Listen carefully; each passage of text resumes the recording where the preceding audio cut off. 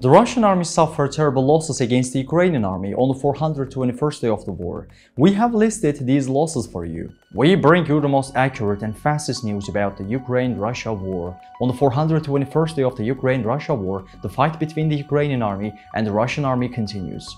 The Ukrainian army is fighting with all its efforts to take back the territories occupied by the Russian army. The Russian army is defending these regions against the Ukrainian army in order not to lose the occupied regions. The Ukrainian army has inflicted irreparable losses on the Russian army with its attacks in recent days.